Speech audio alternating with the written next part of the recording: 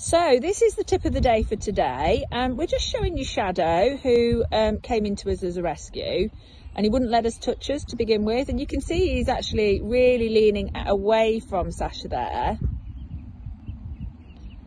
And so it's taken us ages to get to a point where we can get the head collar on him. What we do is we put the rope over his neck. There we go. She just touches him. That's it.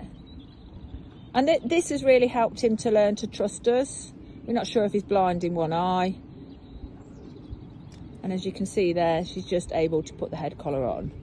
So this is the scared little pony that took us an hour to catch at one point. We bring him in here and we have to do his inhaler.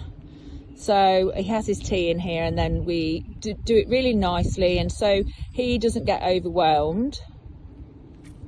And you can see what he'll start to do is, he doesn't do it as much now because his window of tolerance is a lot bigger, and he's able to cope with us being in his space. So Sasha's just going to give him his inhaler, and we're just really, we're almost like dancing with him in a very Tai Chi type of way. No quick hand movements, so that we can, because he was really struggling with his breathing when he first came to us.